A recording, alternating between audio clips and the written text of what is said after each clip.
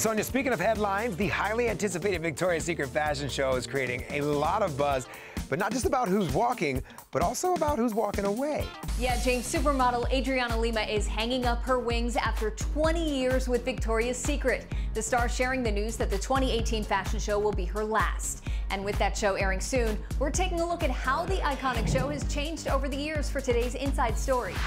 Before supermodels Taylor Hill and Martha Hunt, there was a whole other generation of angels that put the Victoria's Secret fashion show on everyone's radar. The show kicking off in 1995 with fewer bells and whistles than we're used to. There were no performers and surprisingly barely any lingerie. Most of the show actually consisted of loungewear and pajamas, spiced up with heels of course. But as the show started to gain attention, some of our favorite OG supermodels jumped on board. Tyra Banks joining the VS clan in 1996 and taking to the stage in a bright green lingerie set. And it seems like nothing has ever been the same. You want to be on top. Heidi Klum and Giselle Bundchen also flying straight to the top and right onto the VS runway. The icons quickly earning their very own sets of wings and showing us exactly what it means to be an angel. And another model feeling fine in 1999. Brazilian bombshell Adriana Lima joining the show at just 18 years old, and she's certainly made a name for herself. The angel walking in 18 VS shows over the past 20 years, but while Adriana is hanging up her wings, we know the Victoria's Secret fashion show will be left in good hands.